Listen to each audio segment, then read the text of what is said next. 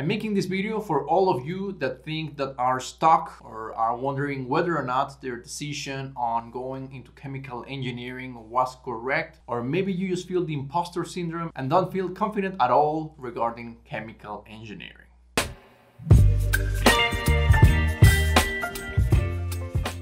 Hey, what is up guys? Welcome once again to the channel. As usual, it's always great to have you back. And let me tell you that I actually got inspired on the idea of making this video while I was checking out Reddit. I was reading some posts on constantly feeling inferior or feeling that you are comparing with others. So essentially anything regarding towards the imposter syndrome. And in the beginning, I actually was kind of excited to see that other fellow chemical engineers, recent graduates and not so recent graduates were experiencing this feeling of essentially being an imposter, not knowing what to do, or sometimes not even knowing whether or not are they in the correct place. After all, I also felt this when I was a recent graduate. I had no idea whether or not this was a common feeling, and it's something that eventually I learned that it is quite common. And what I want to do in this specific video is to share with you guys some tips and recommendations on how to overcome this crazy feeling on not being useful, maybe always comparing with fellow colleagues, maybe wondering whether or not you're in the correct place, or maybe simply feeling that you don't fit at all. But more importantly, I will say it's not just about understanding the problem, but trying to fix it and control that mindset. So without further ado, let's get started. So number one will be recognize it, understand it, and work it through. So yes, the very first step is to accept the problem and understand that this is quite common. It's not only you, and it's not only for recent graduates. This feeling is actually very common in many other people. The only thing is that not so many people are willing to talk about it. And I'm pretty sure that you are quite familiar with this idea of not belonging to a certain area, maybe feeling underqualified, or maybe just feeling that you shouldn't be there, that you are not that great as an engineer or as a worker, and that some other people should be in your place. Not only that, this is quite common with young people, but also with women. They have this belief that they are underqualified compared to other peers. And honestly, guys, the easiest way to solve this is to first recognize it, understand it, and try to work it through.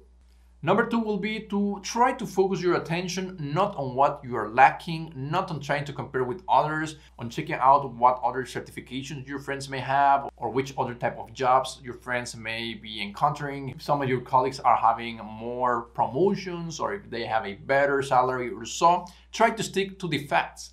List all the things that you have achieved so far, because sometimes you just read the things that you have achieved and they are quite amazing. In the other hand, if you read that list and you think that something's lacking, that it is not great, it may be because indeed you are lacking the work. So the main idea is to be very objective. Either you are doing the things that are required for your current role and it's just your mind playing tricks with you, or you are actually not doing the job required for that job and that's why you are feeling that way.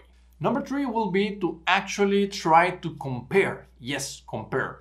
So I know that comparison is the thief of joy, but in many cases you need to have a benchmark, something that you want to be comparing towards so you are sure that you are actually advancing. Because as an engineer, you always need to have a reference, something that you need to compare to versus the point that you have. For instance, try to compare with other fellow colleagues, or maybe in the same company, try to see what is the average time in which a person will be promoted, or what is the average age for a senior engineer, maybe a manager, and try to stick with that information. And as stated before, comparing is quite normal. Actually, we do it consciously and unconsciously. This is because we want to see what is out there. Imagine not being able to compare on what things that you can achieve, then it will be very hard for a chemical engineer to dream of going to the best chemical companies, or maybe even shifting towards a marketing career, a finance career, if you had no other chemical engineers to compare with. Number four, in my opinion, is one of the most fundamental ones and is the one that I see the most difference between the persons that have this feeling, and is they try to find a mentor. So yes, try to find someone that's going to be helping you, that is going to be guiding you, and it's going to be showing you the way, but not making the hard work. Remember that any leader is going to encourage you to become another leader. It's not going to take you by the hand and make all the work for you. And I'm pretty sure that you're wondering, where can you find these type of mentors? Well, I'm talking about a professor from university, maybe a boss, or maybe a senior engineer that you feel some inspiration, maybe some other colleagues or classmates that have been doing great in the recent years, or someone that you just look up to and you know that they are doing great things. Main idea is to try to absorb the ideas, the tips, and recommendations that they will give you. Now, you don't need to do this always with a person on site. You can always go online and seek for help.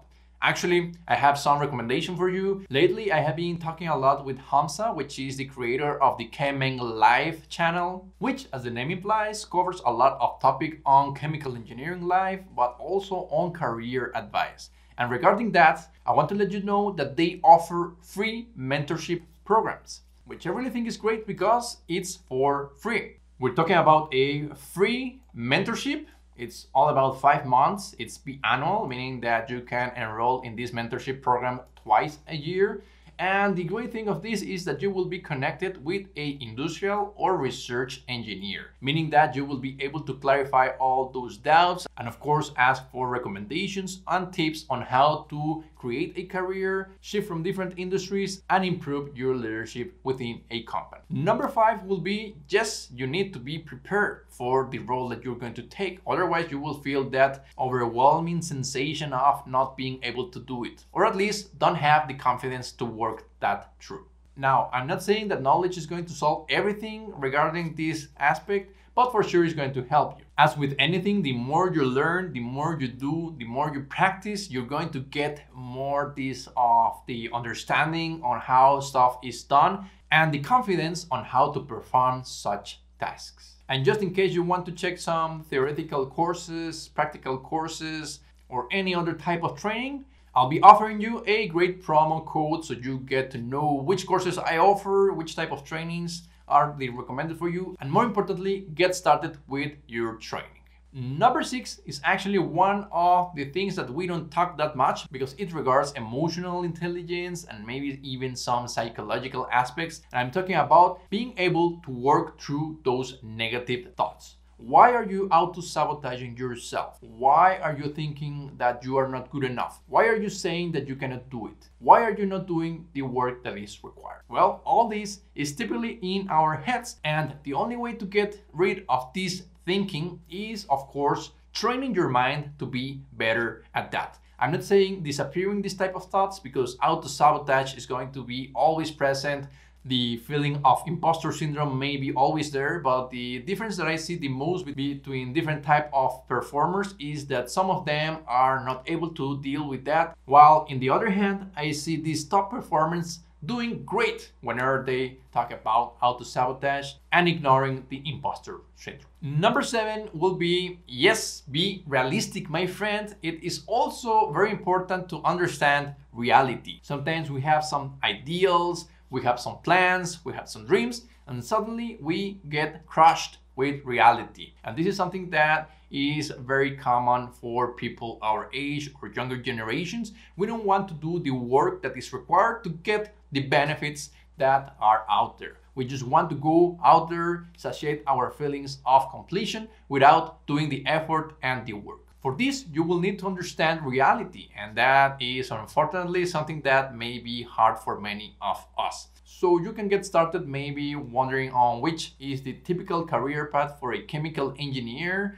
what are the company plans for young engineers that are recently hired, or maybe what is the average position after 5 years, 10 years. If you want to travel, is that going to be in the plans? Or should you be able to change jobs? How many times of jobs is the average chemical engineering doing? And many other type of informations. The more you understand reality, the more you can plan towards the future. And finally, guys, but not least, and actually very important, be patient. Lots of great things in life take time. So don't try to rush it, try to enjoy the moment. Eventually, if you're doing great jobs and with a little bit of luck, you're going to see that you will encounter a lot of great results. Remember that it is almost impossible to suddenly wake up and say, wow, I just made it to my goals. It is the constant work, the routine, and the efforts that you make every day that are going to make that transition to the position or the goal that you want to get. So there you have it, guys. And although I show you 8 steps or recommendations or tips, these are not in actually a specific order. You can work in any tip or recommendation depending on what is your step. A lot of people are already on the understanding of the problem, but they don't know how to take action. And if you're already taking action, maybe some patience is something that you need to work through. Maybe getting a mentor or maybe any other recommendation may be a good fit for you. And once again, remember that this sensation is very common for a lot of us, if not everyone. But if you understand the problem, work it through, and be patient, most likely you're going to get your results. I really hope that this video helps you improve your confidence and get rid of the imposter syndrome. On my behalf, that will be it, guys. I'll see you in the next video.